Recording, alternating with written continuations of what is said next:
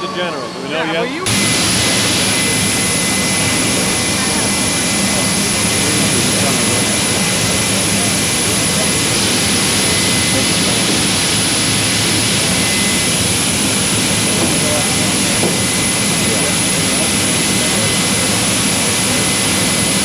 Well, Brutalizer. What is it? What?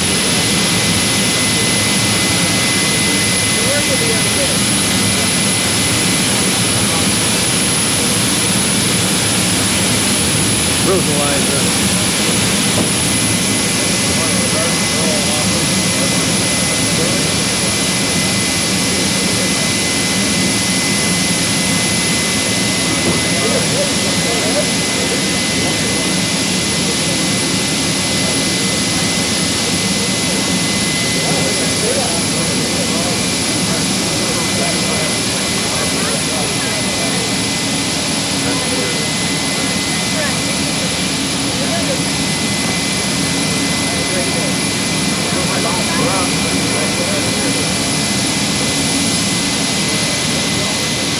Mr. President, Sir, Mondale demands an apology for Bush's remark about American boys dying in chains. I thought Mr. Bush did just fine last night. Including that remark, sir? He did great. How did Mrs. Ferraro do? What did he say? I thought Mr. Bush did just fine last night. So we're going behind.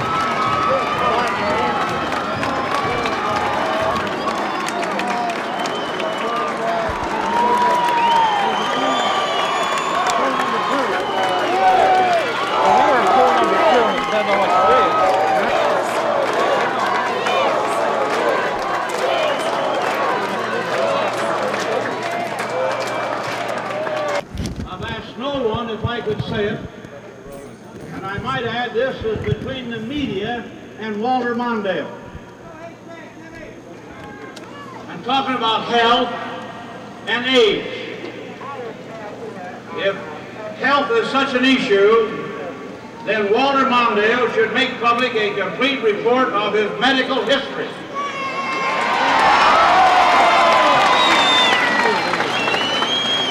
Mondale likes to talk about fairness, so he should be fair. He raised the issue against our good president, and the president has made his medical report public. The United States Senate and as vice president, and no one can remember him revealing he has blood pressure problems before.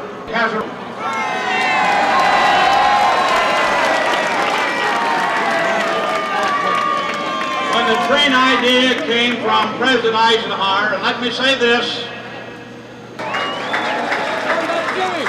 tax cuts is old-fashioned to Walter Mondale. The free enterprise system.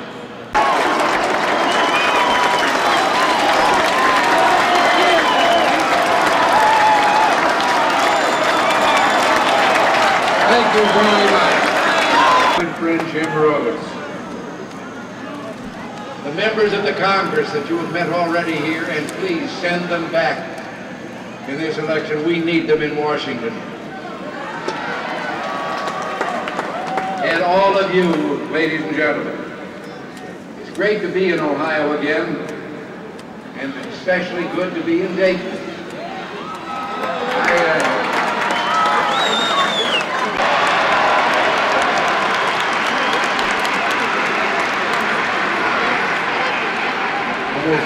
One more since we cut taxes by 25 is an issue. We cut versus taxes, every taxpayer in the country to stimulate economic growth and boost economic expansion. And it is found that some 50,000 businesses were incorporated in the 17 years that ended in May of this year. Now that Raise your taxes again and again to make up for it. Do you want to pay for his mistakes? Well, my opponent says the deficit is the central issue. We say growth is the central issue.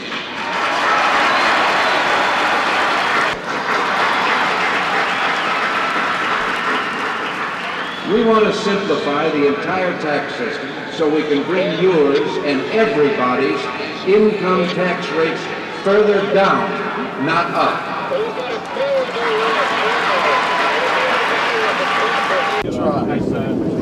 Several of us.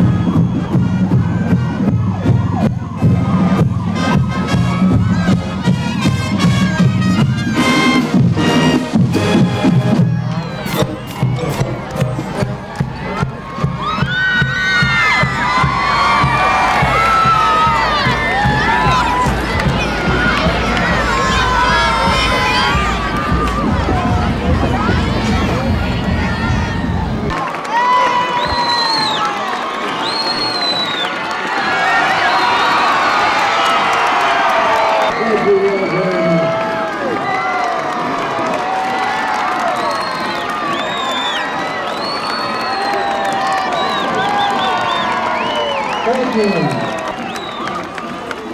Thank you very much.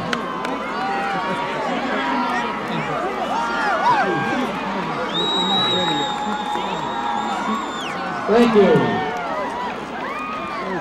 Quickly, they're not shooting up. Thank you very much. Full flavor of the clear choice that's facing us. It's a choice between two fundamentally different ways of governing and two different ways of looking at America.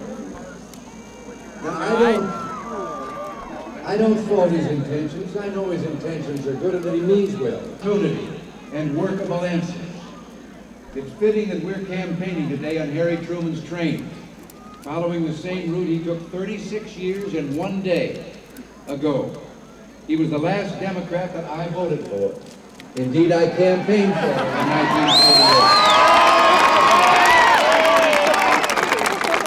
1948. The suffering of America, the deep and painful recession, and the outrageous and frightening inflation, these things didn't start by accidental ignition. Controlled the Congress. They gave us 5, in little more than a year, 5 anti-inflation plans, 5 different economic plans. And with them, they managed to give us the worst 4-year record of inflation in nearly 40 years. He calls real interest rates. Well, people don't pay interest rates based on some academic smokescreen or foggy economic theory. What they know is that when Jerry Ford left office, car loans were hard to get and expensive. The auto and the home building industries were brought to their knees. But it's come to Ohio to talk about jobs that my opponent still supports. His philosophy can be summed up in 4 sentences. If it's income, tax it. If it's revenue, spend it. Promise everybody everything. But of course, there is a predictable answer by one who makes so many promises. His answer: the old Mondale sponsored National Bible Week in the United States Senate. I think that's fine. The new older Mondale says there's too much religion in politics. And the old Mondale called the space shuttle hope and opportunity that we were promised and found when we were young that had been left to us by our parents.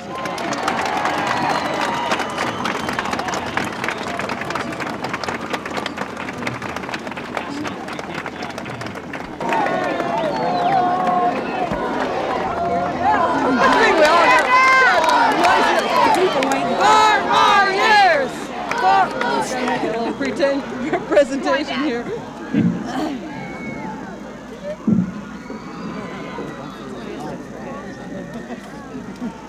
John Deere tractor. Mr. President, the people. Thank you, Mr. Mayor. Thank you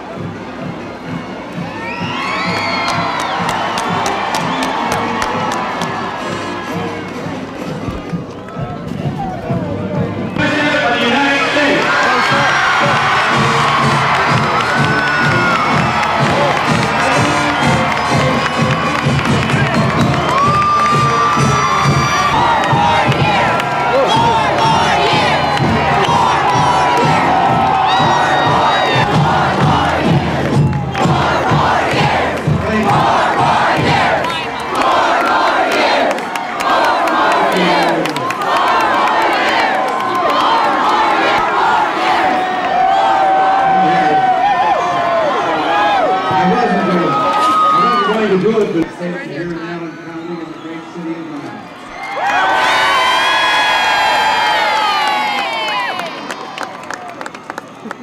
You know, in this job, you get to meet some important people, heads of state, prime ministers, mayors, dames, and queens. And I've always said that the best...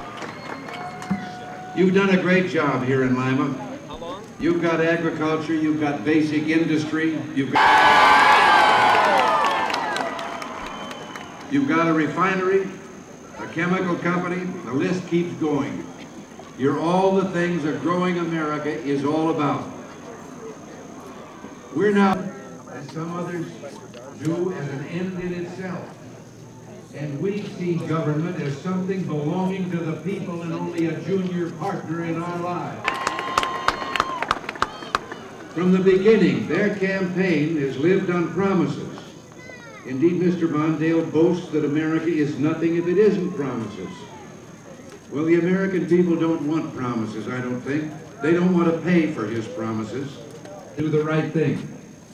Mr. Truman could also make very plain the differences between himself and his opponent. And my friends, that's just what we're going to do today. The deep and painful recession and the outrageous and frightening inflation.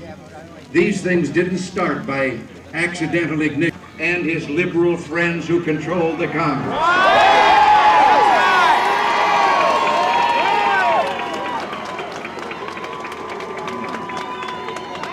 They gave us 5, count them, just in a little more than a year. As everything was going to pot, they gave us 5 different anti-inflation plans in 1980. And after all this economic punishment, our opponents blame you because you live too. It's just that they have an awfully good forgettery.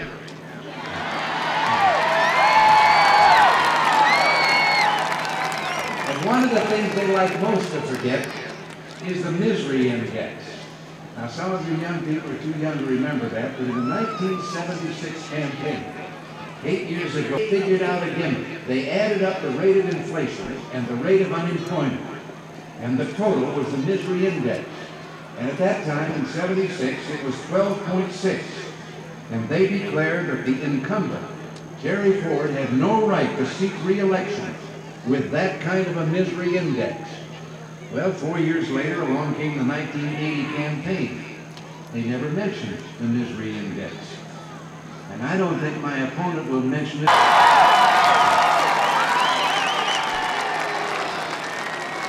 My opponent has done a very good job of slipping, sliding, and ducking away from his record. But here in Ohio, during the primaries, Senator Gary Hart got his message through by Walter Mondale, he added, has come to Ohio to talk about jobs. But Carter Mondale watched helpless as 180,000 Ohio jobs disappeared in the period between 1976 and 1980. As soon as we get the economy on a sound ground as well, I would like to see the total repeal of index, just because you've gotten a cost of living pay raise. And under the Mondale plan, here's what would happen to a family struggling on 10. For families making $30,000 a year, the tax would take over $500 more in '89, nearly $900 a year more if someone was making $40,000. These assume Now we're told since Sunday night that he misspoke, that he actually meant to just say the opposite.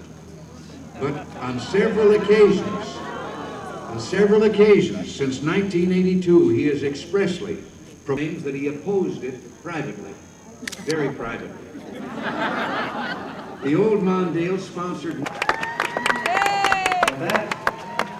That's the difference between us. We see America's best day ahead. We see ourselves in a springtime of hope, ready to fire up our courage and determination to reach high and achieve all.